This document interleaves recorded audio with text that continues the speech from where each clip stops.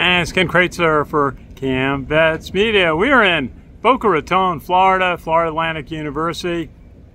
Tomorrow on Saturday, 12 noon, Army Black Knights will take on Florida Atlantic, the Owls.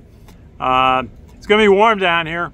It's warm now in very high 80s, somewhere between 60 to 75% humidity. Just had a kind of a rainstorm go through, second of the day. Locals are pretty used to that. Doesn't seem to cool things off very much when you get a passing storm. But as Coach Munkin said, he can't control the weather, and they're the U.S. Army. The weather doesn't bother them. But it's going to be interesting to see how they handle it. Florida Atlantic played very tough in their opener at Michigan State. In that game, losing 16-10. And giving Michigan State a real battle. Army, of course, played well in its opener, 42-7 win over Lehigh. And the offense played well, scored on every possession. They, when it looked like they were going to have to punt, they did a fake punt. And Andon Thomas ran it 40 yards for a first down, setting up a score. Bryson Daly looked good running the offense. And a lot of playmakers in his backfield to work with. Obviously, Kanye Udo, the sophomore, but also Jack Rendina at fullback, A.J. Williams, Hayden Reed, who everybody remembers, Miles Stewart, and Noah Short's having a great season. He looks like he's added another speed element to his game. And Samari Howard, a few others. So they've got players in the backfield. The question is not having Bryson Daly run too high a percent. He ran about 25% of the time last week. And Kanye Udo ran almost as much. I think it was 2 less carries. And Noah Short had, I believe it was 10 carries, 2 catches. And everybody else had about 25 runs. So, or a little bit over that. So it's one of the things to look at is how Bryson Daly distributes the ball.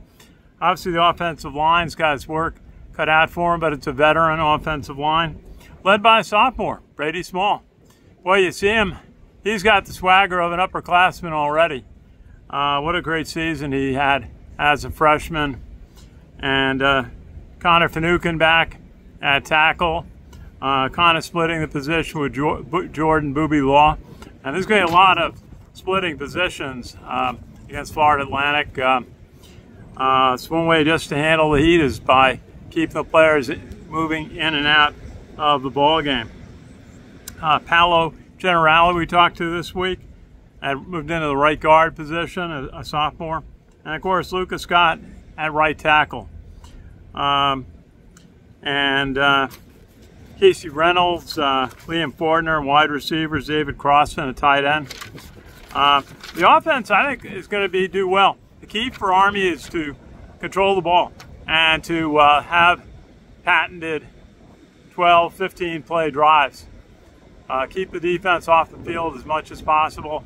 Try and tire out Florida Atlantic's defense. It's going to be kind of a game of attrition tomorrow. Florida Atlantic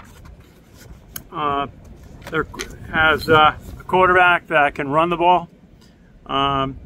And Coach Nate Woody said the key for the defense is to contain the Florida Atlantic quarterback. And so that's going to be kind of the challenge on Army defense. The up front guys, Kyle Lewis, Trey Sophia we talked to this week, Jacob Tuioti, and Cody Winokur. And Cody Harris Miller looks like he's going to get the start.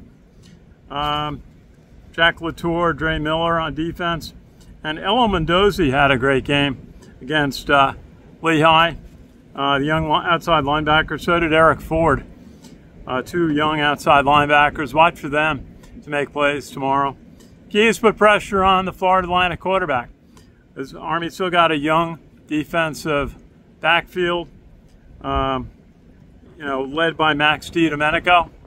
But Donovan Platt, Casey Larkin, Jaden Mays are young players. And if I'm Florida Atlantic, I'm going to test Army on pass defense. Throw it long and see if Army can stop it. Coach Nate Woody said the key is contain the quarterback and try to go for a sack if you can tackle the quarterback in less than 2 seconds. If you're not getting to the quarterback and there's over 2.7 seconds to throw, then you got to go back and pass defense. But so that's going to be a challenge. I have a feeling this game is going to be pretty even into the first half, and then it's going to be decided by attrition in the second half. And again, the key is for Army to control the ball and keep their defense off the field as much as possible so they can be fresh and make the plays when they need to. So it's great to be down here, and as a gathering of some of the West Point parents tonight we're going to be at. We visited the Florida Atlantic Army ROTC program, talked to one of their up-and-coming graduates.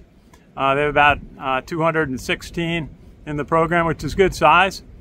And actually heard the Southeast Regional Commander of ROTC speak to the group. Very impressive. So we'll be back here tomorrow. We'll go out to the Association of Graduates tailgate and talk to a few of the alumni, and go in and capture all the pageantry of a college football in Boca Raton, or as they call it here, NIL in paradise. That's a logo on the field. It's amazing, the impact of NIL now, and what you do to attract players. But they have a lot to offer, and so great to be here. We'll be back tomorrow for coverage of Army versus Florida Atlantic, Army's first game in the American Athletic Conference. Thanks for watching. This is Ken Kraetzer for Cam Vets Heated. We cover cadets, midshipmen, the military and veterans proudly since 2008. Always highlight our friends at the Special Operations Warrior Foundation just across the state in Tampa. They take care, mentor, provide scholarships to families of fallen Special Operations community members. Do a great job.